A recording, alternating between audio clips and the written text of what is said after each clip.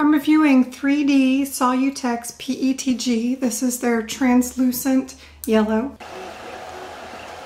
There are many reasons why you would want to choose PETG. It's FDA approved, it is extremely strong, and after you find, basically everyone's referring to it as the sweet spot, then you actually can print like it's PLA and be as strong as ABS. To help me figure out what temperature is needed, I actually downloaded a PETG calibration for temperature. And after that's completed, it was very subtle differences between the recommended 200 and 220 degrees Celsius. But I found 205 worked very well. Retraction is something that you are really going to have to work with because PETG is very stringy and it can create little bitty globs that will stick to your nozzle, and then, you know, later on in your print it'll stick somewhere, and it can get a little frustrating. So retraction you might want to run a few tests with.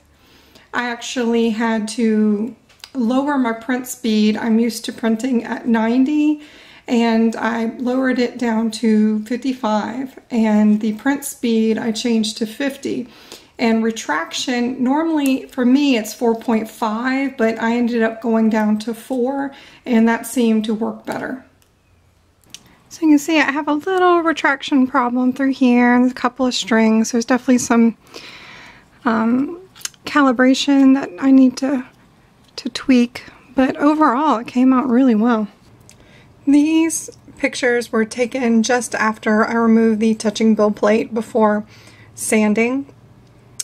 As you can see, the layers actually look pretty good. I have a few strings and I need to adjust the retraction a little bit. But overall, it's a nice solid piece, and I definitely will be using this again. I hope that this gives you a better idea of their product. Thank you very much for watching, and have a good day.